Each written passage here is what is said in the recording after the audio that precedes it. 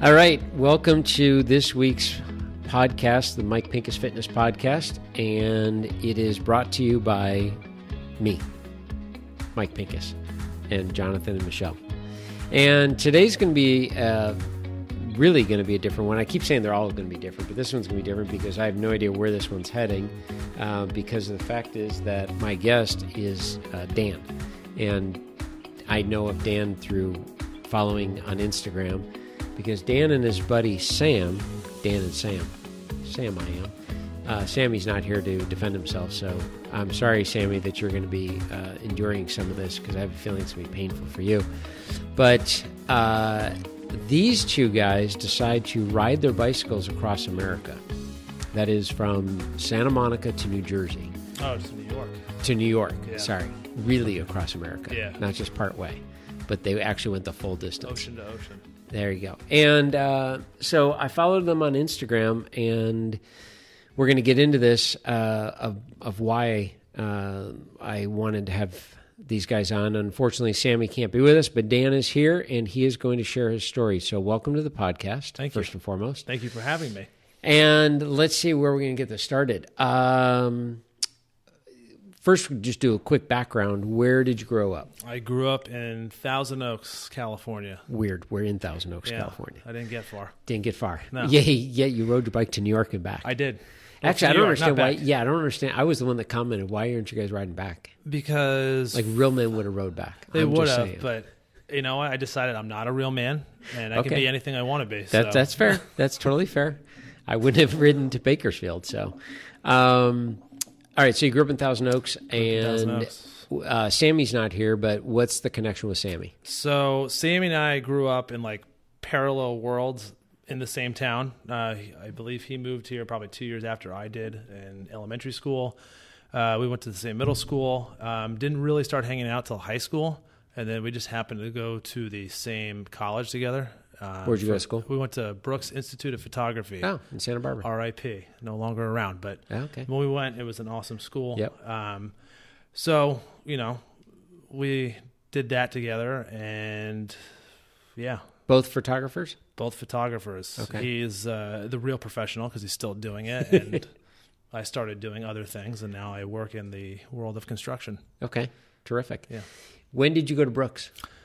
We started in 2004, and we both graduated in 2007. Wow. Very cool. Where'd you go to high school? TO? Westlake High School. Westlake. Yeah, Okay. we both went to Westlake. Very cool. Oddly enough, my sister-in-law went to Brooks. She graduated from Agora, and I don't remember. How old are you? I am 34. Okay, so she would have been older than you. But yeah, she also went to Brooks for photography as well. So really cool school. Great school. All right, so when do you guys get into cycling? Okay, so we're in, I would say maybe a year from graduating, and a fellow classmate showed us his bike. He was biking all over Santa Barbara, and it was a fixed gear. It was an old track bike. Okay. It was an old, I think it was a Bianchi, probably from the 80s. Mm-hmm. And I thought it was awesome, but he was like, you should try to ride this thing. And it's a fixed gear. I'm not used to that. I'm used to like a free-wheeled BMX.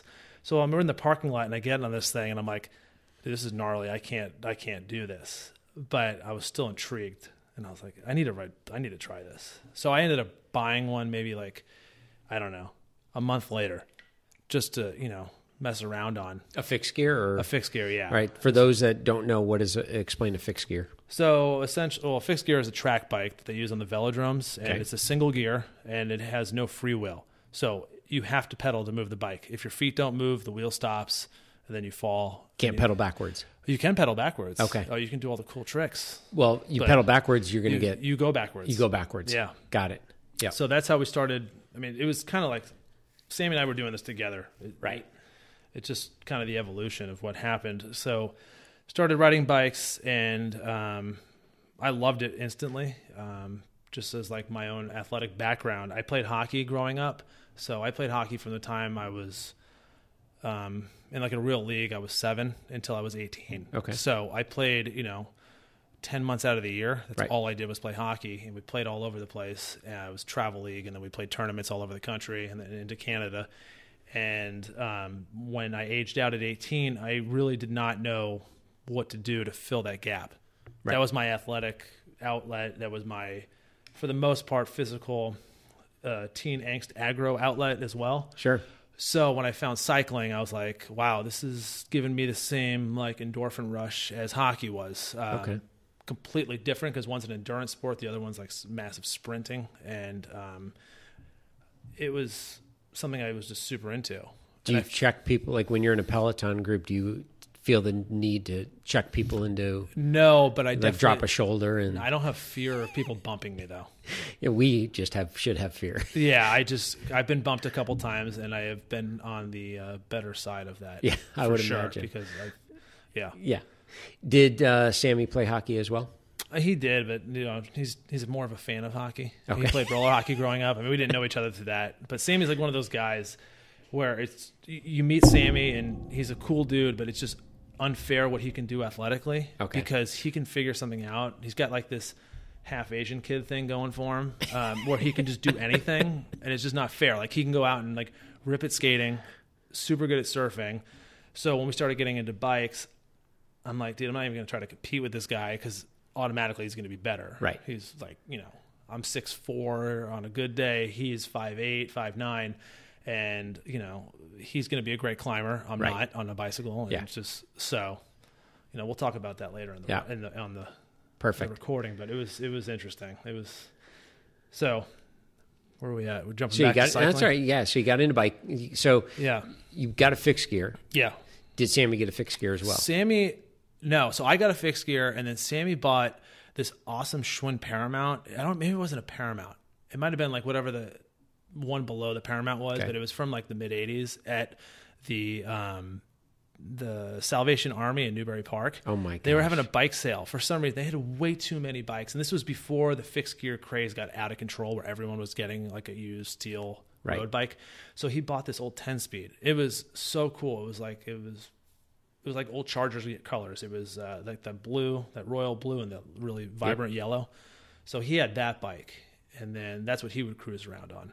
So we would start riding and doing all that kind of stuff. And then like right before we graduated, or maybe a few days after, I'm like, dude, we need to go do like a really long bike ride. And he's like, okay, where are we going? I'm like, let's ride from Thousand Oaks, Westlake area to Disneyland. Okay. Wow. I'm going to ride fixed gear, and you're going to ride your bike, whatever we can. Oh my gosh. And that was kind of like inspired by some fable, if you'll call it that, of these kids that we grew up with that were maybe 5 years older, supposedly, and I don't know if this is actually true. They rode BMX bikes from Westlake to Disneyland. Really? So this was, we heard this stuff when we were in high school, and we're like, that's crazy. I don't know if it was true, but it was enough to like get me like going, okay, I can do this. So we left like really early in the morning, rode out to Disneyland, and it was the hardest thing I've ever done. And it was surface streets. So like typically it's a 60-mile drive. It was 80 miles. Oh my gosh. And I had never ridden more than like 15 or 20. And I'm like, okay. So, and we're riding in cutoff shorts, T-shirts, courier bags, and whatever, janky helmets we had, just to pretend like we were protecting something. Exactly. Clearly not. No. Yeah. And that was that. I mean, that was like the start of all this. Like, wow. That was 19. That was 2007. Okay. Wow, it wasn't that long ago. No. That's crazy. It wasn't. All right. And then eventually you work your way up to getting into Franco bikes. Yeah. So we started riding road bikes probably 6 months after that, and just started extending the rides because we realized like riding fixed gears, doing lake laps, trying to sabotage a fast Fridays ride wasn't going to work out well for us because we just can't get the top end going fast enough. So we were both riding whatever road bikes, and a friend of ours named Norm, who was friends with Julian Franco, had, I believe, the first Balkan prototype, which was this old white gray with like a red Franco logo. Yep. And I want to say Hector designed that. I'm not 100% sure. He designed the logos maybe. Right. But I was like, oh, what's that bike? And he goes, oh, it's Franco. It's like a new company that's coming up and they're local. I'm like, that's awesome. Right.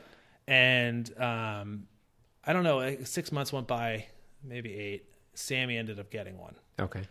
And I saw it, and I was like, dude, this was the first Balcom. I think he got like the third one. All right. What color? It was the original black one. The black with the gray stripes and the gray logo. Yep. And I was like, dude, I need this. I need this bike. It's so cool looking because it's completely different than everything else that was out there at the time. Exactly. You know, everyone else had these. Anyone that was riding road bikes was like, oh, I saw it in the Peloton and the Tour de France. This is what I want. Yep. It's like, okay, no, I want to be so far away from that. I'm coming from like the subculture of like fixed gear road riding bikes, and like I just don't want to be part of like that group. So Franco to me was like the way to go. Perfect. So we get into that. I called Julian, and he goes, all right, yeah, I got a frame your size. I just built this awesome Belgian wheel set on Chris King hubs. Are you interested? And I'm like, dude, I don't even know what Chris King hubs are. I know head wheels, but I don't know what Belgians are. And they were 32 spoke, maybe 28 spoke, but they were like heavy gauge spoked. And I'm like, yeah, dude, cool. Pretending like I know what I'm talking about. Exactly. So he shows up, or he tells me to go to Wynn's Wheels. So I go to Wynn's Wheels, and he shows up in his Honda Element and pulls the bike out of the box. And I'm like, just the frame. It wasn't even assembled. And he just told me to bring a bib and a T-shirt and my shoes. So we get on the bike, and I'm like, dude, I don't know what I'm doing. I'm like paying like, I don't know, it was like $4,000 for a road bike. And I'm like, dude, what am I doing? This is insane. So we get road bikes, and Sam and I, of course, have the same road bike. Weird. And then... that's how I got into Franco. Wow. From Julian, the back of Julian's car. That's at awesome. Wynn's Wheels. Yeah. That's so cool. My story wasn't, it was definitely different in that, but how I ended up with Franco, I had a bike that I had been riding, a Calfee, and I too did not like the look of all of the big name brands because their name was everywhere on it. And so I was actually looking to I didn't want to replace my Calfee. I just wanted a new bike. I'd been riding a while, and I wanted something that was snappy. And I didn't even know what that meant, but it sounded good. And so I was looking at all these other bikes, and I literally found a motorcycle shop in TO and asked him if he could paint a bike for me. And he's like, yeah, not a problem. And I said, all right, so I'm going to buy this, and I'm going to have it completely torn apart, strip it down, and then we're going to paint it and just no name on it, just total solid colors. And he's like, okay, great. What color? I'm like, I have no idea. But yeah, I can do that. Great. So I'm in Wynn's, and there's Franco's up on the wall. I'm like, well, that's a cool bike. And it just says Franco on it. I'm like, what's that about? And so he tells me, he's like, oh, it's a new bike coming to the area, and they're moving in right across the street. Matter of fact, they're there now. Yeah. And so I go across the alley, and there's Julian and Hector in there and a few of the other guys, and gets talking to him, and I'm getting that black Balcom with the gray, and going with entry level, maybe 105 Shimano. Okay. Literally about to finish the sale, and behind his desk is a frame in bubble wrap, and the rear triangle is sticking out, and it's matte black with yellow stripes. Okay, yeah. And I'm like, what is that? And he's like, oh, well, that's really cool. And he starts telling me, he's like, oh, yeah, we've got the SRAM LTE coming in. I'm like, oh, yeah, that's awesome. I have no idea what that means. And it was the SRAM Red LTE Limited Tour Edition, 2010. And there were, from my understanding, 1,100 were made, and certain dealers were getting their hands on them. He knew he was getting his hands on one, so he had a bike made to match the matte black and the yellow stripes. And I said, well, that's pretty cool. He's like, oh, you got to check it out. So he takes it out of the bubble wrap, take it out in the parking lot. He's like, got to see this in the sunlight. I'm looking, I'm like, wow, this is really cool. He's like, it's your size. I'm like, is it for sale? He's like, everything's for sale. I'm like, okay. Classic Julian answer. Yeah. So then he tells me the price. I'm like, oh, no, there's no way. This is like $2,000 more than what I was coming in for a second bike. I'm not getting rid of my Calfee. I'm like, my wife is going to kill me. So I said, let me think about this. And he's like, well, you can call her. I'm like, I could, but I'm not gonna. So I ended up going home, and so I explained it all, and she said, which blew me away. She said, if you don't do it, you're going to be kicking yourself. In the long run, you used your Calfee to death. Like, you're not buying this and sitting on the shelf. You're going to use this. And I said, yeah. I think she thought I was selling the Calfee. Okay. Well, so I didn't tell her different. And so I ended up getting the black and yellow, and had that for 8 years. I remember that bike. Yeah, Awesome. I remember when they built that thing up, because at that point I was in and out of that shop all the time. Exactly. And I definitely remember that bike. It was so I loved it. Absolutely loved it. And then eventually I sold the Calfee just purely because I didn't like the feel of it now that I was on the Franco. And then recently graduated to the Latigo. Okay. And it's just like, wow. Yeah. Crazy. That Balcom had that. Yeah. I loved that bike. Oh, yeah, absolutely. Yeah. So do you still have that Balcom? No. So 2014, 15, they started doing those steel Grimes prototypes. Yep. And I was like, I need this. I need this bike bad. Right. This is cool. Right. And at that point, I was doing a lot of longer rides. Okay. And being on a race fit bike, it just ergonomically wasn't feeling good for me. Yeah. It just wasn't fun. You get back home and you just got back pain and all that kind of stuff. So Hector was like, I don't have one in your size, but pretty much what's going to happen is that these are a more lax geometry. They're not a cross bike, but they're not a road bike. They're somewhere in between. Okay. It's not as aggressive.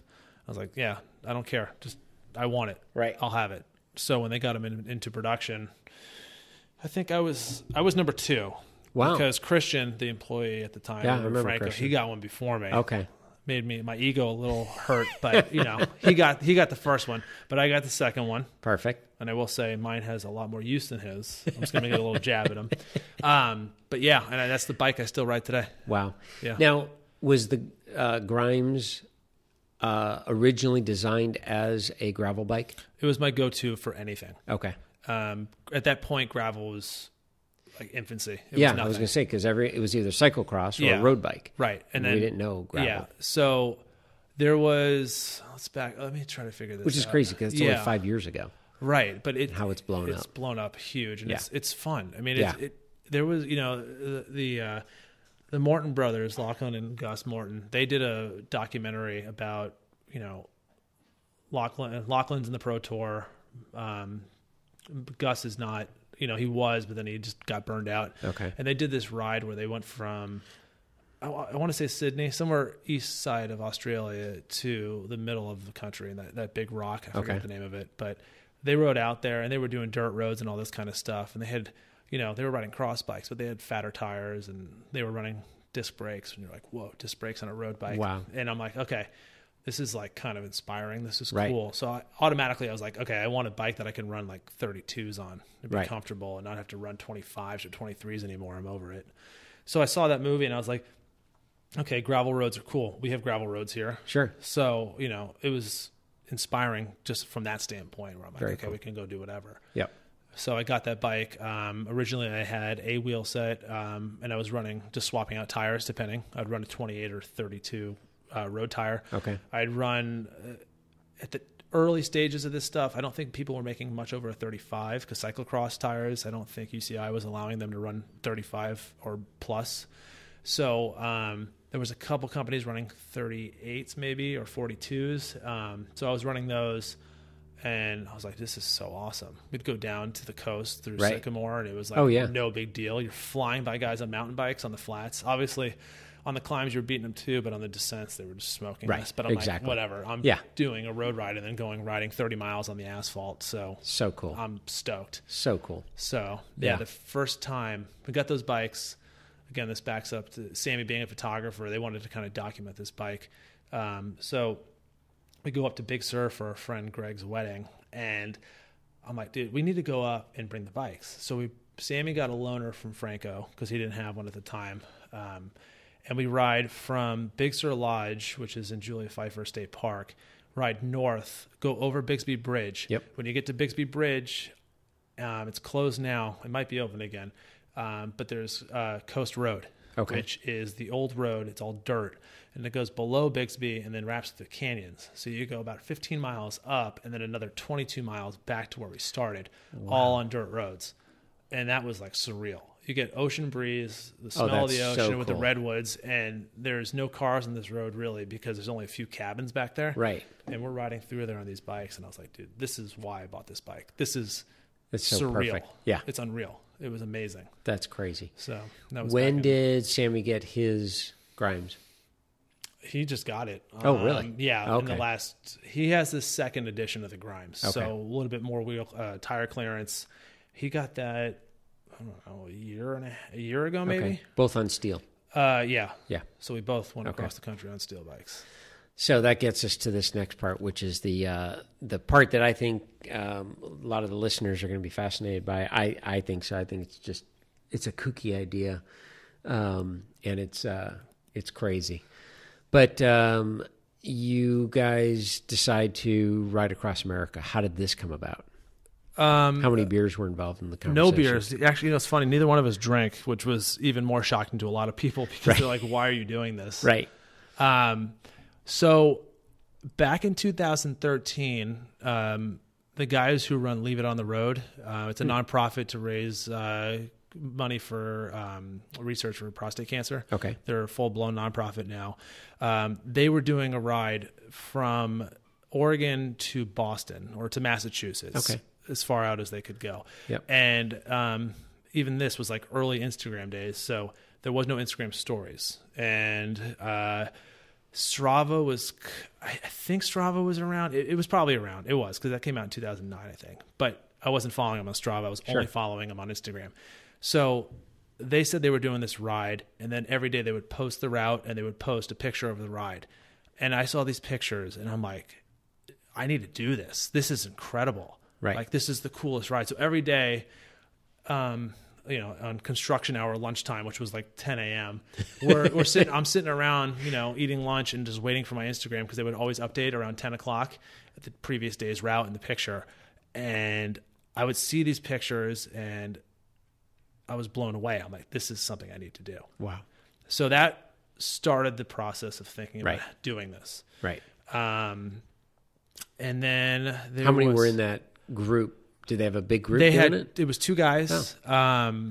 And then I believe they had one guy running the SAG vehicle and then maybe a photographer. Okay. I don't know the exact details, but that was, and then they were all wearing Rafa, and I was like, oh, well, Rafa's awesome. I like Rafa. These guys are awesome. They're running Rafa. Yep. And I think they had Scratch involved somehow, and this was early Scratch days too, as far as I know, because I didn't know Scratch too well until the last maybe 4 years. Yeah, that's about right. So, so I see this, and then that just gets, the gears turning. And then what else happened? I watched this documentary called Ride the Divide, which is about doing the continental divide from Canada down to Mexico, self-supported, which is insane. And I was like, that's awesome. And then the last thing I saw was the Inspired to Ride, which is kind of like a sequel, which is the Transamerica race. Oh, yeah. They go from, where do they go? From Oregon to Virginia Beach in Maryland. And that's a 4,500-mile route. And these guys were doing it like 18 to 25 days. And I'm like, that's a whole different level. I don't want to race it, but I want to do something like this. Yeah. So last summer, I was doing the what was I doing? I was doing the Santa Monica Mountain Challenge. Okay. And I set a goal for myself to do all 60 of the climbs. Oh, wow. I'd never run a day in my life, but I was like, I'm going to do it anyway. So I ended up doing all 60, and I was like, all right, I can do this. I can ride across the country. Like, I set a goal for myself that's achievable from my front door. I can achieve something that's significantly longer and harder, essentially. So I started putting together routes, and I was using the Adventure Cycling maps, and there's no direct route for the route I wanted to do, so I kind of patched them together. Okay. And sat on this route from August until this past May, and just said, all right, I'm going to do this. Where was Sammy's involvement in this? I'm not doing that. No way. Absolutely not. And so this was 100% your idea? Yeah. Yeah. Yeah. I mean, it was just like, I'm going to do this, and regardless if people come with me or not, I'm going. So people thought I was absolutely nuts because we have no SAG vehicle. I had a SAG vehicle, for those that don't know, is a car supporting you and bringing you food and carrying all your crap that you don't want to carry on your bike. So people thought I was nuts. They're like, there's no way you're going to make this. I'm like, no, that's not true at all. I will make this. Whether I come back the same person is a different story. Because prior to this, the longest amount of time I'd done a bike tour, and I'll use quotes because it wasn't much of a tour. It was 4 days from San Francisco back to LA, or back to my house in Thousand Oaks. So I did 400, I think it was 460 miles, and I did that in 4 days. Okay. And the joke constantly is, well, you didn't finish it by yourself, because my now wife, then girlfriend, met me and took my panniers so I could finish the ride in one day, because I rode from San Luis Obispo back to my house, which was 187 miles. Wow. But being fully bagged out for 3 days and doing 100 miles every day, I was kind of, spent. Yep. And the problem is riding north to south. I knew how close I was to my house if I was on a road bike, and I'm like, I can make it home. I don't need to stop in Santa Barbara. Exactly. I left San Luis Obispo at 8, and I got home at 1 a.m. It was gnarly. Oh my gosh. So I rode in the dark for most of it because it was late September, so the sun started setting earlier. So, that was 2016, but now I'm like, oh, it's 2018. I just did the SMMT, killed it. I was in first place for that thing for like 2 days, and then the real runners beat the crap out of me because my run times were awful. Right. I'm running like 12-minute miles in the trails. It's not impressive at all. So I get the route together. I'm like, I can do this. Sammy's, no, there's no way.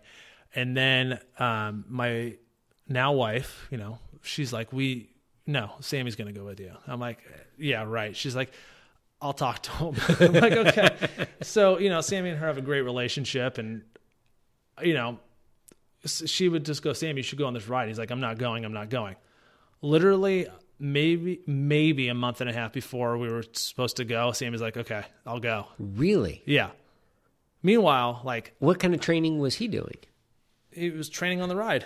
That's the joke. That was like the joke that Hector from Franco was like, oh, he's not training. He's training on the ride. You got to be kidding me. No, but this goes back to my story earlier where he's like got this half Asian thing, like where he can just do stuff.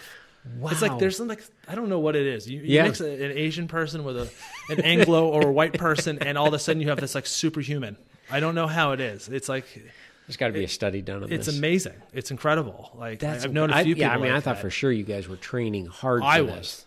I was, but that's he me. Was not. No. Wow. Of course he wouldn't. Even if he was training, he's like, I'm just going to ride my bike. I just need to get saddle time. I'm just going to make sure that's okay. If that works, then I'm fine. Unbelievable. So yeah, I was training, and I talked to Scott Searway, who you know, and he was like, all right, I'm going to help you. I'm going to get you like some interval program. And I'm like, I'm not doing intervals, dude. No, I'm not. I'm just going to ride my bike. He's like, just try it. Right. So I always was giving him crap. I'm like, intervals are dumb. I don't want to do them. They don't, it's like, I just want to ride and have fun. Yeah. Well, he got me on this he was making me a program essentially, just trying to help me out.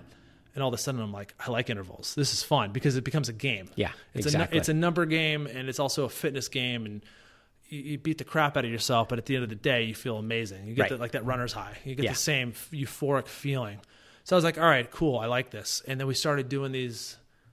I want to say I started doing those in August of last year. So August 2018. And I was going crazy with them. I went hard for, I don't know, probably till February. Okay. And I was going crazy to the point where I had an indoor trainer because we had real rain in California this year. Exactly. So it was raining like crazy, and I got a trainer, and I was on the trainer in the garage doing 2-hour sessions, and I'm like, it is what it is. I want to be ready for this. Right. The last thing I want is my fitness to fall through my ass and not be able to finish. Right. Right. So I'm doing all this training, and then Sammy says he's going to do it, and then people are like watching, yin and yang essentially. I'm doing all this stuff, and Sammy's just like nothing. Whatever. We'll do it. It's fine. I'll show up and just, yeah. But granted, I mean, the guy, he's in shape. He surfs. He does all this stuff. It's just not bike time. Right. Right. But he has the muscle memory and all that stuff. Maybe. I don't know. You could probably say yes that's, or no. I don't know. It's still shocking, and that blows me away. Nutrition wise, what were you doing any kind of program, preparing yourself for that? Yeah, I was. It wasn't a strict diet. I would just make sure I was eating enough before the ride so I wouldn't bonk, because when you're doing intervals, it's a whole different game. You're actually, putting out a ton of energy. Yep. It's not like these long sustained rides that we're used to, or I'm used to at least. So I was eating enough. But then prior to the ride, like I was eating super clean. Like Okay. I was eating as much like vegetable protein as I could, and like not eating a lot of meat. The cheeseburger would be the extent of my red meat. Right. And that was like once in a blue moon at that point. Okay. And I was just, but then it started making me a little concerned because I'm like, oh, wait, we're riding across America and in the middle of this country, it's meat and potatoes. Like, just thinking, okay, that's what the stereotype is. So a month before the ride, so in April, I just said, I'm not dieting anymore or eating clean. I don't care. I'm going to eat junk food. Because I had to get my stomach ready for what I was going to do. That's right. Because I knew a majority of the food was going to come in the middle of the ride from gas stations. Yep. And whatever restaurants we could find. Like, I was trying to stay away from as many fast food restaurants as possible. Right. And so I just started eating junk. And I was like, you know what? I could afford to gain some weight anyway, just because I plan on burning a ton. Right. And we just, so the diet I had went out. Okay. Completely. What was your body weight when you started riding the day one? Do you remember? Day one, it was probably 200. Okay. So 6'4", 200 pounds. Okay. Still thinner for a 200 or 6'4" absolutely. person. But Absolutely. And Sammy's like 5'8", 5'9". yeah. What's he weigh? Would you guess? Maybe 150. Okay. He's fit. He's just a fit exactly. Dude. He's all all right. muscle. So you guys decide to roll out, you start in Santa Monica. Started Santa Monica on May 19th. Okay. In rain. Oh Weird. my gosh. Yeah. And how did you determine the route? So the whole goal, the original route, I had us going from Santa Monica to Barstow in one day. And I was like, it's possible, but that's 150 miles in one day. That's a lot. That's a lot. Yeah. And it's a lot of elevation too. Okay. Once you get to get up to that, the high desert area, Right. it's at least 5,000 feet of elevation gain. Yep. So I was on a bike with Scott Searway again. Yep. He's like, I want to roll with you guys for at least a few days, but I can't leave on Sunday. I can only leave Monday. And I'm like, well, all right. So I'm going to leave Sunday and you can just like meet us and like, we'll split the ride. We'll meet in Palmdale or something like that. Okay. So the first day we actually rode from Santa Monica to Palmdale. Okay. And that was mentally, well, I wouldn't say mentally, but it was grueling. It was like mentally grueling. Physically, it was like whatever. But your ride, it was slower than slow because you ride from Santa Monica Pier, up Ocean, Yep. up San Vicente, link up to Wilshire. No, link up to Sepulveda. Then you got to go up Sepulveda Pass. Then you got to go through the valley, and then you go up Old Road in Valencia. Okay. And then we cut over to the bike path and ended up doing the climb that they did in the Tour of California the day before we were there. Oh, wow. We actually rode up that and then ended up out in Palmdale. Okay. So that was the first day, and it was 80 miles and about 5,500 feet of climbing. Huh. Fully bagged out. With 25 pounds of gear on a 20-pound bike. Wow. So, all right. So what gear are you bringing? So we ran Ortlieb bike packing bags. Okay. And it was one saddlebag. I forget the liter amount on them. It was enough to fit my shoes, a change of street clothes, and an extra bib, an extra jersey, a couple pairs of socks, and my Patagonia down jacket, which is pretty compacting. Right. So you could smash all this stuff in the bag, and they're actually compression bags too. So you can pull the plug on them and roll really tight and then plug them back up. So that was off the back. The triangle bag was a 3-liter water bladder. Okay. With as many snacks as I can fit in there, and 2 bottles of D's Nuts. Okay. Because chamois is important. Yep. And then the front, I had, it's like a bedroll bag where you can stuff it from both sides, but it's fully waterproof and you can close it up. I had 2 bags of Scratch hydration. Okay. And random miscellaneous bike stuff, and a gallon bag of spare tubes. Because I was not going to leave without at least 4 or 5 tubes. Oh, yeah. patch kits can do wonders, but Right. if they don't work, you're not riding, and that sucks. Absolutely. So This is crazy when you think Yeah. about, I mean, you guys are literally just taking anything that can fit and no trailer, no vehicle, no just. Now, did you know along the way if there are bike shops or well, had you mapped that out? so Adventure Cycling does a great job with their maps. Okay. And if the maps tend to be outdated, they give you supplemental language that comes with them. So they tell you, okay, this town has a bike shop. Okay. This town has that. There's a town of population of 100. They have nothing but maybe a gas station, one restaurant that might not be open, Right. or your local watering hole that doesn't serve food. Yep. So there was a lot of that. So no, I just kind of trusted the maps because they're pretty good. I mean, a lot of people utilize those maps, especially for the Transamerica Trail. Right. That's what they rely on. Right. Got it. And they're pretty dialed in. That's amazing. Yeah. All right. So you go Palmdale, you get to Barstow. We go to Barstow. So Scott Medicine, Palmdale. And Okay. then we rode to Barstow, which was another 80-mile day. Okay. Which is, now I'm looking at it, it wasn't that much. Yeah. But It's like, nothing. 80 miles, a couple thousand feet of climbing. Okay. And then we got to Barstow. Yeah. All right. On average, what were you guys averaging per day mileage? Mileage, for the whole ride, we were doing anywhere from 115 to 125 a day. Okay. And That was average, though. That was There were average. some days that were lower than that. There were some days that were way higher. How much climbing? Average was probably anywhere from 4,000 to 6,000 feet. Okay. People say this country's flat, but there's hills that don't stop, like rolling hills that do not stop. Really? Oh, it was a joke. We just laugh. Yeah. Because you get to these rollers, you're like, oh my God, there's another one. There's another one. We get over the horizon, there's a downhill. Because that's what we're used to in California. Yeah, exactly. We have Santa Monica Mountains. You go do like Decker or Encinal, you get to the crest, and guess Right. what? There's a downhill on the other side. Exactly. And there's the ocean. Yep. There's no ocean in the middle of the country. There's no mountains. No.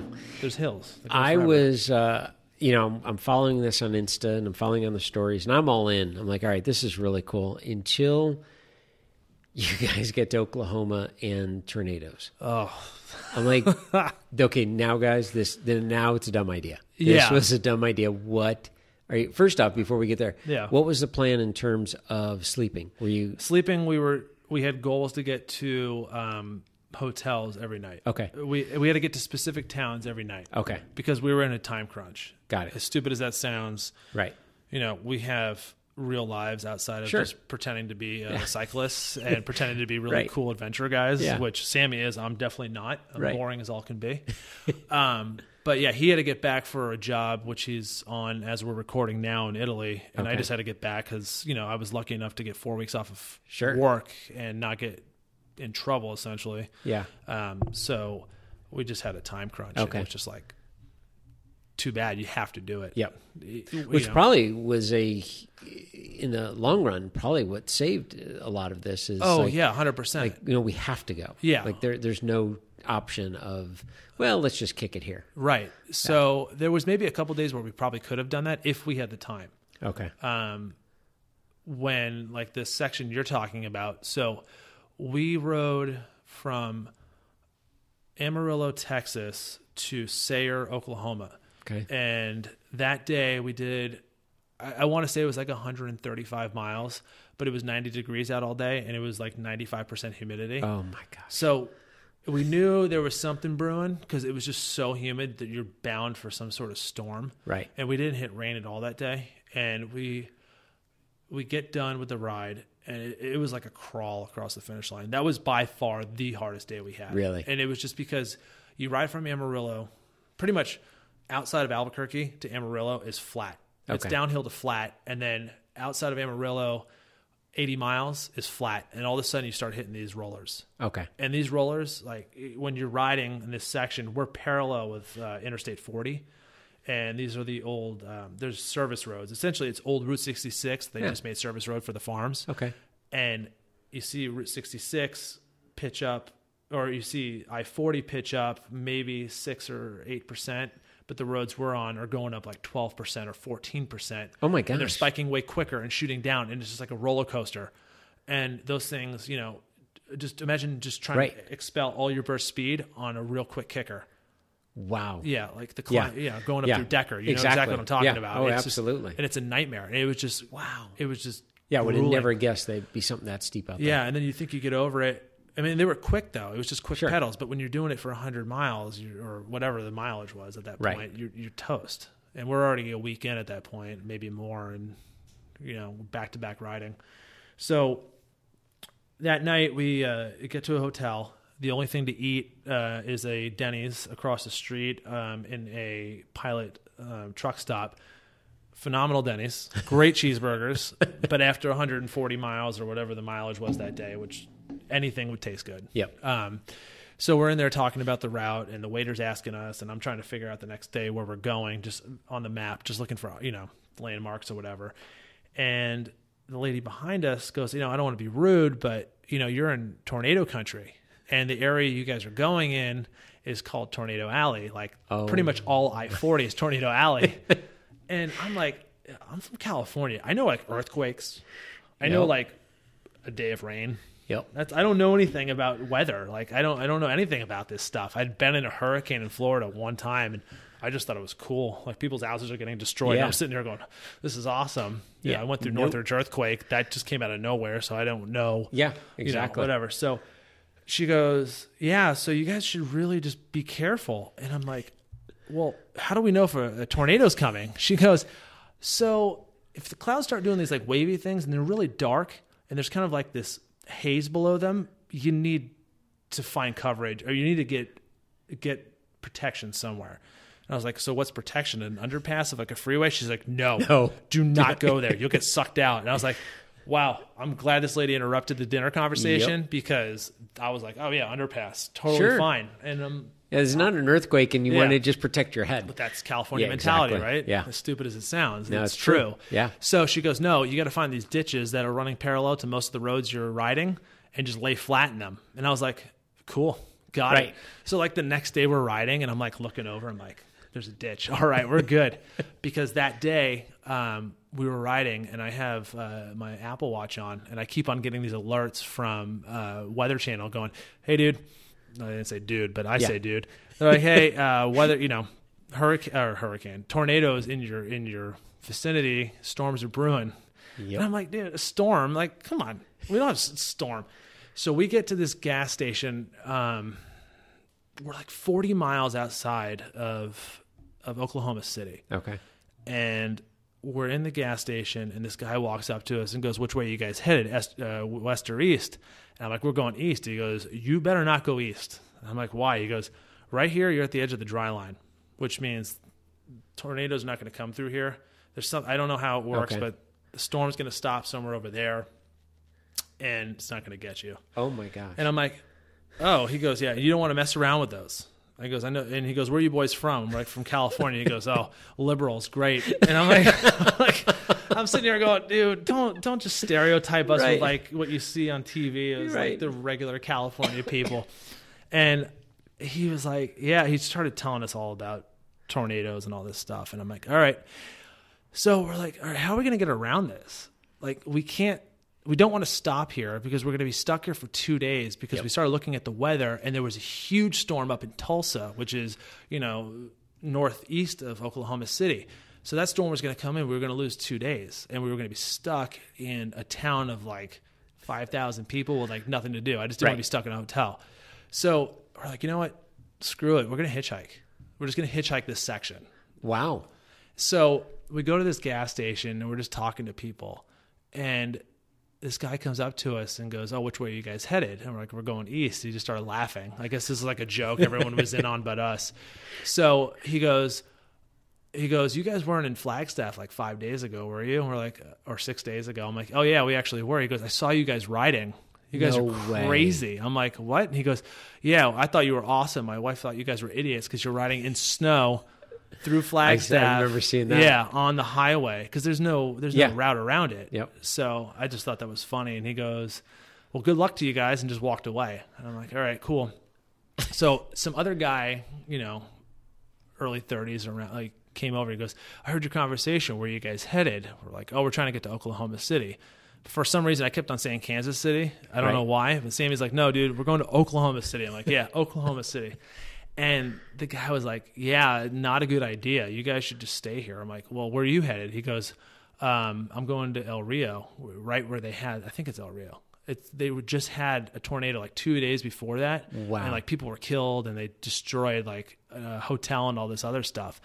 And I'm like, oh, well, you want to give us a ride out that way so we can just like at least get past the storm because it Right. was about to hit, and like then we can just ride in because Oklahoma, the storm was staying north of the highway. We were kind of going south, Okay. Southeast. So he's like, yeah, fuck it, I'll give you a ride. I'm like, all right, cool, dude, Wow. we're going. So we threw the bikes in the back of the truck, and then he ended up driving us like all the way Really? to Oklahoma City, and I was like, awesome, dude. Like, That's so thank you. cool. And he was so stoked on our ride. He was calling his friends in the car, like, yo, guys, I'm in the car with these guys. They're from California. They're riding across America. Oh, They're already my here. gosh. I was like, dude, these people are legit, dude. That These is people so are cool. so like That is so cool. warm and Yeah. cool. Yeah. Long story short, we get to Oklahoma, and we're watching the news that night, and that storm rolled right through the route we were supposed to be on. Really? It was knocking over 18-wheelers. Oh, my gosh. It showed pictures. Like we were in Oklahoma. The storm passed like 20 miles north or west of us. The pictures they were showing, it looked like it was nighttime. Where we were, it Yep. was just like normal gray. Yep. It's June insane. gloom for us, right? Yep. And tractor trailers flipped over everywhere. I'm like, dude, I'm so lucky. We're so lucky we didn't go. Unbelievable. Yeah. So I'm from Chicago area. Okay. So I grew up with tornadoes. Yeah. So that's why when I'm watching the Instagram and I'm like, you guys are crazy. Like, no, this is not going to work. Yeah. And so to hear this side of it, that's insane. Yeah. I would have been home by now. That was, Yeah. it was funny, but at the same point, I was like, we've already hit enough hiccups so far. Right. I don't want to keep on doing this. Yeah. So By the way, were you expecting that snow in Flagstaff? Kind of. Because I loved the snow getup with the bags. Oh, you like that? That was Yeah, good, right? yeah, that was that was ghetto. ingenuity right there. Yeah, that was good. They put plastic bags on their socks on, plastic bag, and then inside the shoe. No, we did sock, plastic bag, additional socks, Oh, then in the shoe. Okay. And then Sammy was stuffing bags in his bib because he gets cold quick, I guess, Right. and he wanted to be really, really warm and rather sweat and get hot than be cold. Oh my gosh. But it was cold. Oh yeah. It was miserable. Like I remember that night we were in Scott was with us at that point. Okay. We were in Seligman, Arizona, which is northeast on 40, about 50 miles from Kingman. Okay. So we're out there, and like we knew there was snow coming, Right. but it said flurries. I'm like, oh, flurries. Again, I've California boy. I've seen snow flurries. I've been in New York a couple times Right. where they've had snow flurries, and I'm like, this is cool. It's snow. I'm like, Yeah. no, it's snow flurries. It doesn't stick. Yeah. So we wake up that morning, and there's snow on the ground. I'm like, oh man, that's totally not snow flurries. It's stuck.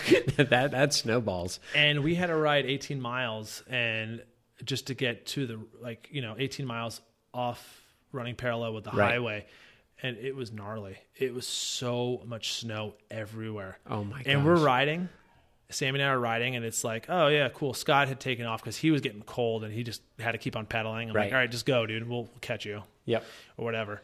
There was a guy walking, like a hobo, just straight up walking down this road, frozen, Really? trying to get to Seligman. I'm like, dude, you got hit with some real stuff. Wow. So that guy was way crazier than Yeah, us because he was on clearly. foot and like in canvas shoes walking. Oh my gosh. So yeah, we did that whole route that day, and it was just like slow motion because it got so cold, and our hands were numb, and I mean that was the coldest I'd ever ridden. Right. And like we have cold mornings in Yeah, California. believe it exactly. or Not like that. Not like that. Yeah. I mean, to be cold and then soaking wet on Right. top of it, and then you finally get over the Arizona divide, and Right. it's even colder up there. And at that point the storm had passed, but the wind was blowing through. Oh. Just your bones. Oh, Yeah. it was Yeah. awful. It's terrible. It was awful.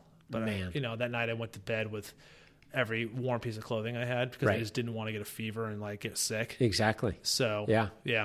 but we survived. It was cool. All right. Along the way, this is the other part that fascinated me with your story is I was watching what you guys were consuming.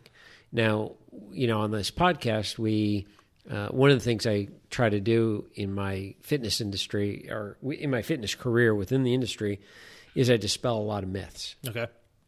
And one of the big ones is nutrition, unfortunately, that we have to, as personal trainers, we have to deal with. And a lot of people are with the goal of body fat loss or weight loss, want to call it. There's just a ton of books written with not enough science to back it up, but they claim that there is. And they're blaming carbs as our problem. They're blaming sugar as our problem. They're, don't eat this, don't eat that. And one of the things myself, and I'm going to say those in the know within the industry, have been saying all along, it's all about calories in, calories out. If you're going to eat X amount of calories, you better move X amount.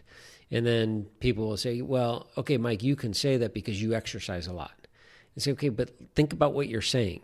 So if I exercise, I get to eat more than you do. So then if I exercise less, then therefore I just eat less. Right. And so, you, Mary Smith, you sit at a desk all day, don't eat as much as I do, but don't sit and blame food groups. And I'm just spinning my wheels. I mean, people are like, okay, whatever. And they'll keep trying whatever they're doing. So now, lo and behold, I'm following you guys because I'm a bike nut, and I'm watching what you guys are eating, and I'm just cracking up. This is just flipping awesome. And the day that I knew this needs to be talked about is Sammy had a bag set up on his handlebars. What was the bag for? I think we both did this, but Sammy executed extremely better than I did. Oh, it was great. Because he's also he has the photographic eye that just, right. The stories, you're not the only person who's brought this up. Okay. A lot of people have been like, oh, my favorite part of the ride every morning was looking at what was in Sammy's snack bag. Because he would do this pan over on the story on Instagram and just show whatever the snack of the day was. Exactly. So the company that I purchased my bike bags from was Ortlib, but Roadrunner Bags is a company out of LA. Great company. They make a bag called the Copilot. Okay. And I straight up bought it for snacks. Okay. So I was like, I need something quick, Yep. that I can just fit a ton of crap into. Right. And then pull out. And it literally just sits on your handlebars. Yeah, it straps on to the inside of the cockpit and ties onto the stem and the bars. Perfect. And then the head tube. Yep. So we would stuff whatever we felt like, eating. Right. And I'm assuming like steamed broccoli. Oh, of course. And boiled right. chicken. More like whatever a stoner would consume if, he just took a fat raging hit and wanted to go into a liquor store and buy junk food. Right.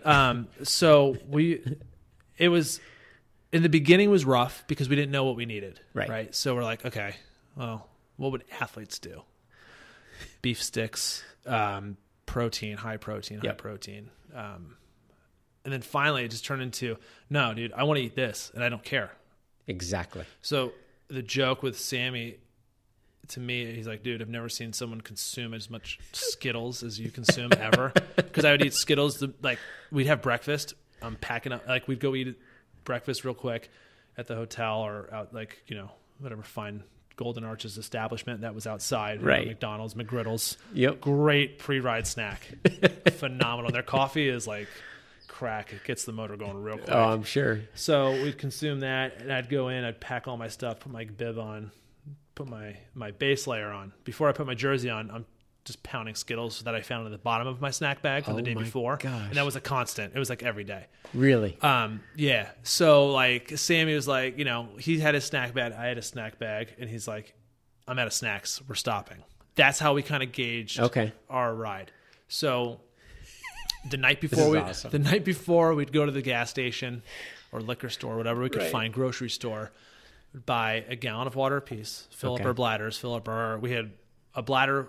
It was around 3 liters. Both of us had that, and we both had just 20-ounce water bottles, which we'd put our mixes in. Okay. I used Scratch. He used, I forget what he used, but it doesn't matter. Okay. That's what the bottle was for, because that thing got disgusting because we only had so many cleaning, ways to clean it. So we'd go through I'd go right to the candy aisle, get Snickers or Skittles or those fruit pies that no one ever buys. Oh my gosh, yeah. So that we'd pack them with that, and then we'd go back, and then we'd ride about 30, maybe 40 miles, and then have to stop. Stop was, for me at least, was always a chocolate milk, followed by a can of Coke or Dr. Pepper, and then I would nurse a Gatorade, and we would just hang out for like 15 minutes. That was always the go-to. And then I would buy beef jerky or, buy the handfuls. And it was always the Slim Jim sticks. Yep. It was never like the full sheets because it just wasn't. The highly processed Slim Jim. Oh, yeah. Absolutely. Snack into it or bite into a Slim Jim. We were snapping into them like no one's business. But see, this is where the intelligence on Sammy's end is like significantly higher than mine. He pre-opened all his snacks. So he was consuming like right away, and I'm sitting there going like on the bike trying to like hang on. I'm swerving all over the place trying to open them, like breaking my teeth while I'm trying to tear it open with my mouth. But finally I kind of caught on. So yeah, that was that stop. And then lunch, we always tried to find like a local place that was like a local diner or local restaurant via Yelp or Google review or whatever. And again, to get your clean eating of the steamed broccoli and boiled chicken. And so the go-to was either breakfast food, which was going to be, in the middle of the country, like 3 eggs. In California is like 6 eggs there. Like they give such big portions. Some sort of pancake or French toast and a lot of potatoes, a lot of hash browns, a lot of it, a lot of cheese. Yeah. A lot of spinach, a lot of carrots. Well, we did get some greens in. So we figured out that club sandwiches work really well. So we got some. Sammy doesn't eat tomato, but he would get his no tomato. I would get my tomato. Okay. And then a little bit of lettuce. So we were dialed in.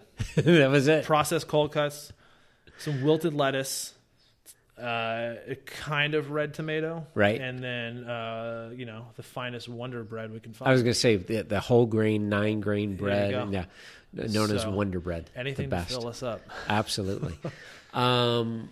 Did you feel with that bag, I know Sammy found donuts at some point. Oh yeah. Donuts were key. Yeah.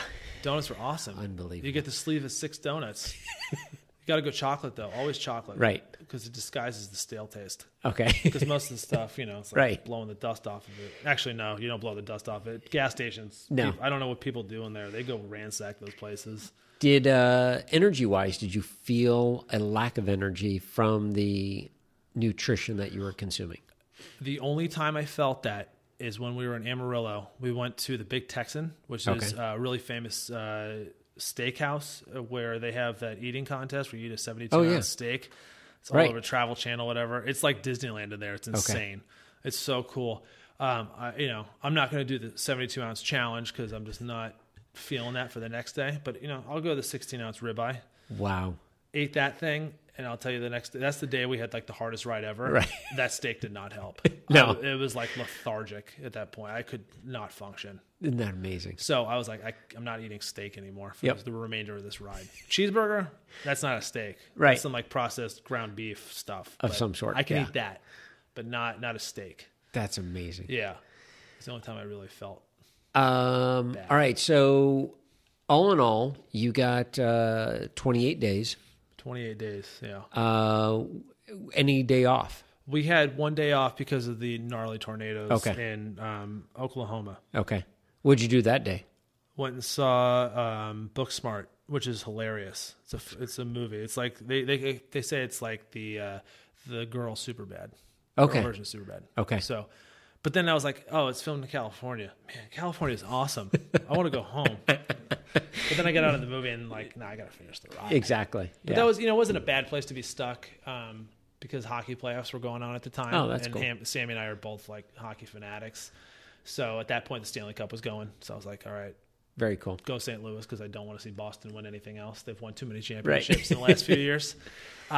So, yeah, we were just watching those games and then got to see where the Dodgers have their AAA team. Oh, that's Phenomenal baseball stadium. Really? Yeah. Mickey Mantle's from there, so they have a Mickey Mantle restaurant and then big statue of Mickey Mantle in front. That's so cool. But yeah, that was cool. That's awesome. So 28 days, how many miles total?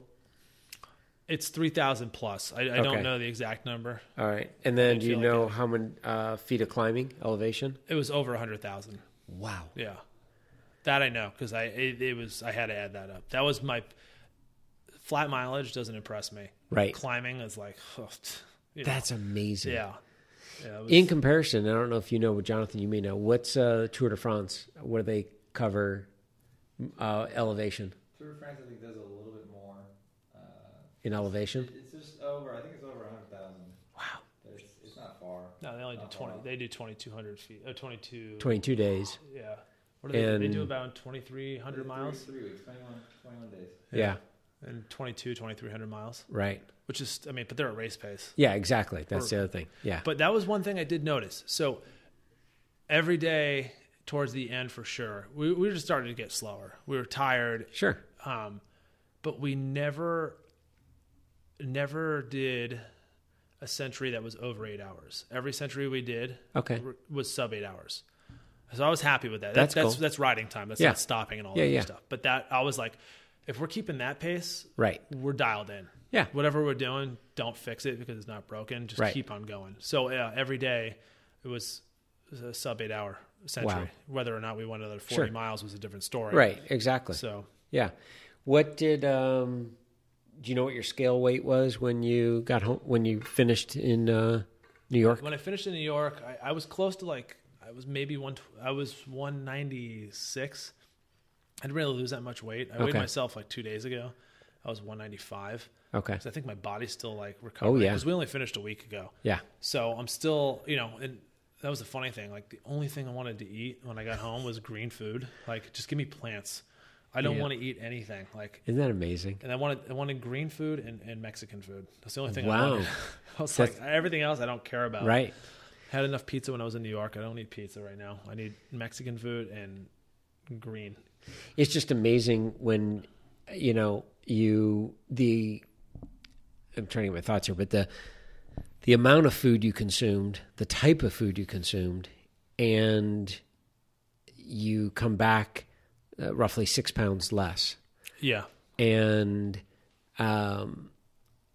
it just goes to show all about movement and burning off the calories. You can eat whatever you want. Mm-hmm. Obviously, you wouldn't eat as, this is where people are going to get possibly confused, but you wouldn't have eaten as much of the crap had you not been on a bike for 8 hours. Yeah, absolutely not. You would have still eaten the same crap, but just not as much of it. Well, right. The thing was it's like anyone that ever does a road trip, especially if you're from here, in this area, in this region of the world.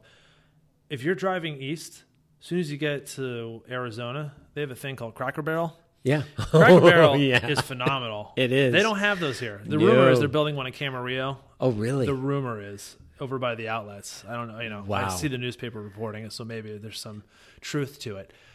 But when you're on a road trip, you're like, oh, yeah, Cracker Barrel. Yep. Fried food. Absolutely. Wholesome, good old Southern cooking. When you're eating that every day, it sucks. Yeah. It was just it just becomes redundancy, and it's dude, I cannot keep on eating this stuff. Let's try to change it up. I remember one day we were in Ohio, and we ate back to back at Cracker Barrels because we were just in the hotel parking lot. And I'm like, dude, I don't want to eat this stuff. And I would just, look around and go, how do people eat like this all the time? And I don't think Cracker Barrel really defines the majority of the country, but it's there's not a lot of green on those menus. There's not a lot of vegetables. And it's just come on, man. Hard to find an avocado. That doesn't exist. An avocado what?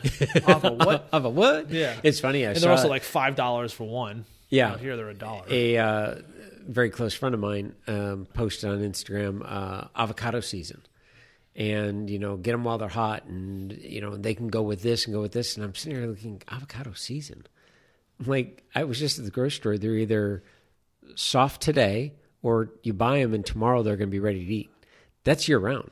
So we are so spoiled. Oh, it's awful. I mean, it's awful in a good way. Yeah, absolutely. I love it. Yeah. So we don't have that those seasons when it comes to that stuff. No, we don't. Well, it's a funny thing. Just to talk about produce real quick and grocery stores and that kind of stuff. That was the number one thing my parents asked me, oh, what'd you eat? Because my mom's like, oh, you must have eaten so much good food. I'm like, yeah, I did, but it got old real quick. Right. Because my mom was a flight attendant for American Airlines for 13 years. So she used to fly to States, and she would book her travel, or her bid would be based on what she wanted to eat that month. So she's like, No I'm going to this town, I'm going to way. this. So she like would tell me like, That's oh, so this cool. area has this and Yeah. this area has that. And I got home and I'm like, no, I don't want to do this because I'm used to eating fresh vegetables and Yep. all this kind of stuff and going to the grocery store going, this produce is awesome. And my mom just started laughing. She goes, when we moved, because they're from New York originally, Sure. and back, when they moved here in the late 70s, I wouldn't say refrigeration wasn't as good, but maybe, getting produce to the East Coast Right. quickly was not as big of an option as it is now. But they came to California and they're like, this is amazing. This is like the land of amazing Yeah. produce. And Yeah. I just was like, yeah, it's true. Exactly. I want Yeah. good food. Yeah, absolutely. But So- those that are in the Midwest listening to this, you do not want to live here because we do not want to keep bringing a bunch of people here because it's not going to be good for us. So not good it's for horrible. anybody. Yeah, it's horrible to live here. The weather have is smog. horrible. I mean, you walk outside, somebody's smoking, and it's just like, I mean, you'll die. You don't want to live here. Forget everything we were just talking about. Yeah, everyone's superficial and fake. And Oh, completely. everyone's an actor too. Yeah, absolutely. So they're really fake. The people. What were the people like The warmest people ever. in the South? They were everyone was super cool. That's so cool. I don't want to get in depth on this, but people bring up politics and I'll say quote unquote political environment of the day. You see the representation in the Midwest and they see the representation in California. Right. That stuff, from what my personal experience, was not like that at all. People were most of the time like, oh, you don't seem to be like the normal Californian. And I'm like, okay, I'm like 9/10 of the people that live there, but okay. Right. But yeah, they're the warmest people in the world. They're super cool. They want to know all about you. They want to know Yep. where you're going, why you're doing this, and all that stuff. Nothing like how the media pushes Yeah. this, red Exactly. versus blue at Yep. all. At all. Like, Yeah. The normal people would not like that at all. Exactly. And that's, we talk a lot about on the podcast, and it's what keeps me going in the fitness industry is the human connection. Mm-hmm.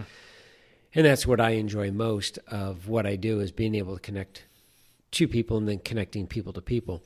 And when you spend any time in the South or in the Midwest, anywhere outside of, and you really can even say in the big cities, because anything outside of New York, anything outside of Los Angeles, you start migrating towards the middle, and it's exactly that. They want to know your story. Yeah. How does it jive with them?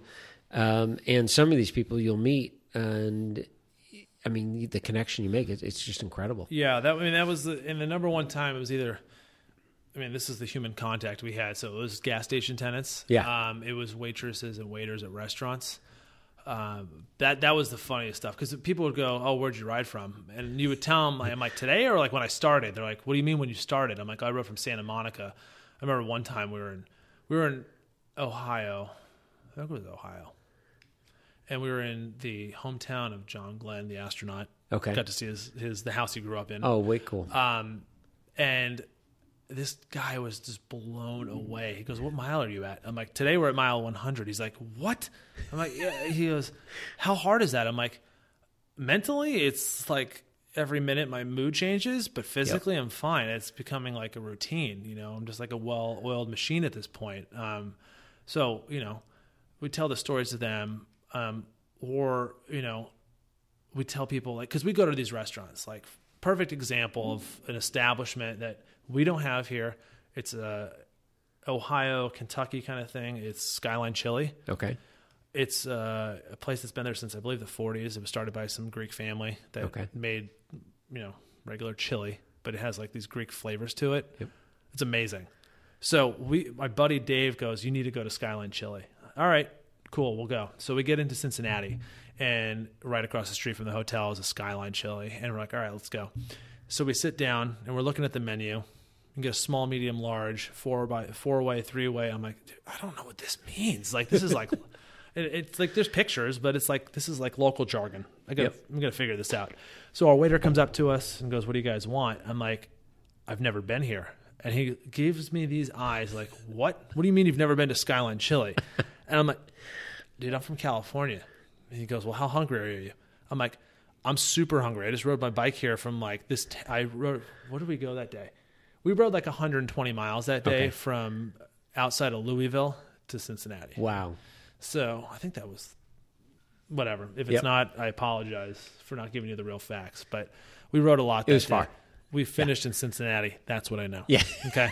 So we get there, and then he just walked away. I'm like, dude, Sammy just walked away. Where's he going? And Sammy's like, I don't care where he's going. They have salad on the menu. There's greens. I'm like, okay, cool. So he comes back and he gives us these little like, dessert dishes with chili spaghetti. Now, I've had chili spaghetti at Bob's Big Boy in Burbank. So it's not like completely foreign to me. Okay. But he gives it to us, goes, this is our world famous chili spaghetti. And I was like, dude, I'm all about this. So it's chili on spaghetti. It's like a bolognese. Okay. All right. But it's Midwest bolognese. Right. Okay. Greek Midwest bolognese. Exactly. So we get this, I try this and I'm like, dude, this rules. This tastes like Greek pistachio, like the meat inside pistachio, gosh. but it's in a chili. It has all these Greek flavors and it's spaghetti, which is like carbs. Right. I'll have this. Staying. And the guy goes, so you guys are really hungry? I'm like, yeah. So how do we order? He goes, I got you. I'm getting you guys both small spaghetti chili. I'm getting you guys one coney dog, which is a chili dog with mustard. And then I'm getting you a large crinkle cut chili fries. Oh my gosh. I'm like, hell yeah, you're getting that for Oh, us. yeah. And then Sammy goes, in one salad. And the guy looked at him and I'm like, we need that salad. Trust me. And it was like their version of a Greek salad, which that was probably one of the better salads we had. Because the lettuce wasn't wilted iceberg. It was fresh iceberg. Right. And there was olives on it and feta. Oh my gosh. So that, like, no joke, was delicious. And then he comes by, he goes, these are the desserts of the month. This is raspberry cheesecake on a chocolate crust. I'm like, Oh, bring it. man. It's awesome. So, yeah, that was, and then he just was talking to us about the ride. And that was really most how these conversations so started. cool. It was like waiters or waitresses or people, and they'd be like, oh, wow, you guys are crazy. What are you doing this for? What are you raising money for? I'm like, I have a bucket list, and this just happens to be on it. Wow. And it's not like I don't want to raise money for awareness on something. Right. But you know what? Everybody in the world has a cause right now. And it's like, what's the difference between my wannabe cause versus somebody else's? Sure. It's like, Yeah. if anyone asked me, like, oh, what are you doing? It never happened. But like, if they wanted to donate money, go donate something that you want to, Exactly. you believe in. Right. Because for me, I believe in this ride and finishing it. Right. I don't, That's amazing. Absolutely so cool. Well, yeah, I mean, it still blows me away that you guys did it. And how'd you guys get back, by the way? American Airlines. It was awesome. 5 hours back, 28 days out. It was Unbelievable. You were looking out the window, flying like over all this stuff you Yep. rode over. I'm like, it's a joke, dude. That's crazy. And now you're back to work. Back to work. Have you been on the bike? I have. Feels really weird. I would imagine. There's no bags on it. Yeah. It feels like I'm riding on razor blades. And an 80, or even a 40-mile ride is like useless. Well, that's what I did on Tuesday. I was like, we're riding. Like, for some reason, I couldn't find my Garmin mount. And I'm like, okay, I got my snack bag. I'm just going to put that on the bike. Put my bike in there, or put my Garmin in there, my wallet, and my phone. I'm rocking the T-shirt and the bib. I don't care about cycling kits. I don't want to wear a kit. I'm not cool. Right. So my gosh. I started riding, and I just rode 2 miles down to Sprouts in Westlake to like meet people. And I'm like, dude, I'm starving. My body's like, hey, dude, you're on the bike. Go eat calories. Exactly. So I'm like, I want to go get calories. I'm going to go to Sprouts and go buy. I bought some those waffles and what do you call it? A coconut water. Chugged the coconut water, threw the waffles in the bag, and I said, let's go. And I didn't look at my Garmin the whole time, so I was like, oh, okay, we'll go ride. And I'm like, 40 miles. And that felt like 5 minutes. Isn't that amazing? I mean, if I can stay in that mindset the whole time, I'm fine with it. Yeah. My body's not going to react. Right. Because, I'm not riding with bags on right now. We were doing, 80 to 90 cadence the whole time, Right. And, now I'm back and I'm still keeping that cadence. So I'm like trying to like sprint up hills, and I'm like, dude, I can't do this right now. I have no burst speed at all. Yep. I'm just gassed. My muscles are like, dude, what are you doing? Oh yeah. I mean, you literally have trained in a complete different environment for all that time. Yeah. So I think I'm going to have to get back in that interval. Yeah. Talk about base miles. Oh man. Yeah. We got some. You got we a lot some of, at you this got some point. base. I mean, best part was like the recovery. There wasn't any. It was hilarious. That's like, amazing. we got to New York and we met some friends out there, and they're like, "Oh, you guys must be exhausted. You guys, you want to relax." I'm like, "No, dude, we just want to go eat." Like the whole thing was like, we got to New Jersey. Philly was good. Philly was great. But you're in Philly, you want cheesesteaks, Right. So we went over to I forget what it was, Gino's, and across the street is another one. I forget the name of it. Don't shoot me. Yeah. We were like, all right, let's try both. So we got a Philly, or they call them cheesesteaks. They don't call them Philly cheesesteaks. So they're in Philly. We got a cheesesteak with provolone and then one with whiz, cheese whiz. So No way. oh yeah, you got to get the whiz. The whiz is Really? the best way. It's so much better. It's like, you get one with whiz, one with provolone. We split both of them, and then we go across the street and try another one. Oh my gosh. But we get to New Jersey. There's like a California Mexican place, like a Baja style right. Mexican food. We're like, civilization. We found it. We found green food and flavors. But then we get to New York, and what's the first thing we do when we get to New York? Pizza. We go get Prince Street Pizza, which is like they make the Sicilian style or grandma style pizza. Okay. Oh, Sammy sat in line. We sat in line with our bikes. Like we literally took the ferry from New Jersey over to New York, got off at Wall Street, rode up to Prince, which is like a mile ride through traffic. And we're standing in line, and we're in it's like Lower East Side, Little Italy area, and we're in line. All these people are like, "What are these guys doing with bikes, full kits, helmets on still, not even taking the helmets off, Right. like bags on the bikes? We're filthy, we're disgusting." And we go in line, and like I had this whole setup in my head because I was running TT bars on my bike, Okay. just to have another point of contact for the handlebars, not for aero, because there was nothing aero about me on this entire ride. Right. So I had been there before. I'm like, I'm gonna just set my bike up against this specific tree, like where they have like a little fence around it on the street and like on the sidewalk. And I'm like, I'm gonna put my bike there. And I'm gonna put my pizza box on that, and I'm gonna eat this pizza there. And Sammy had to go in, and I had to wash the bikes. And someone got up from sitting on that little fence, put the bikes there. I had my whole table set up. No Sammy way. comes out with the pizza. First bite, I burned the crap out of my mouth. I burned the whole roof of my mouth because the pepperoni was just out of the oven. I'm like, it's so worth it. And we ate 2 pizzas, and then and then that was the coolest thing. That is awesome. That's so cool. That was the joke. Anyone asked us, why are you riding to New York? We want pizza. Yep. That's the only reason we're going. You could have flown. No. Flying Could have earned it. Yeah. It's boring. But Well, very cool. Thank you for telling me the story. And one day we'll have Sammy here. I know he's out traveling. And he'll tell you a totally different story. That would be way cool. Absolutely. Funny. Yeah. We weren't even on the same ride.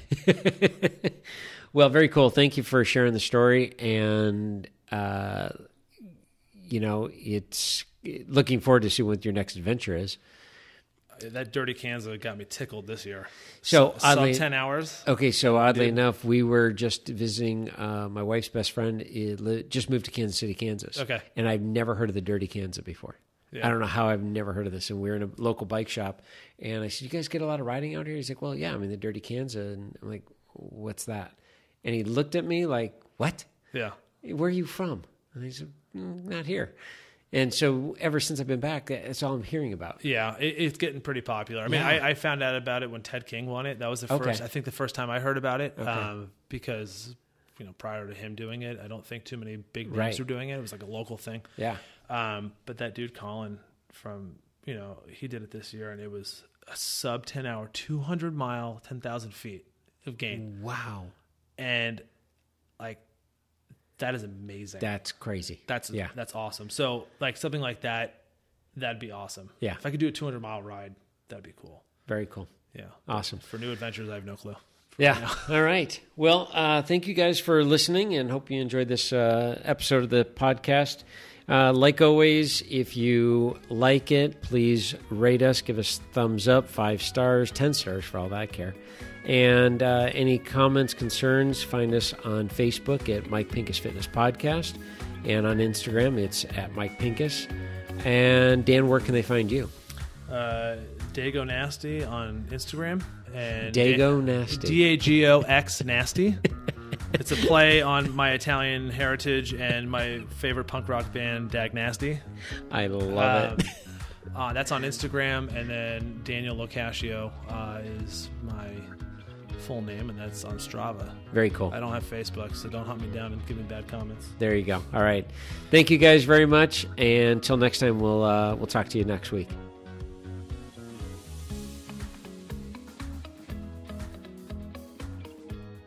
Enunciation.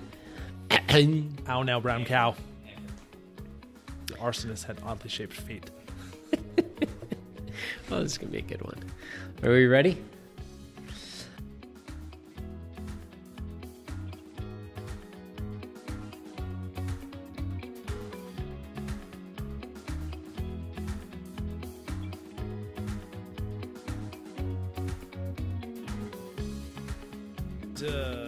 You asked Michelle asking questions, the myth busting.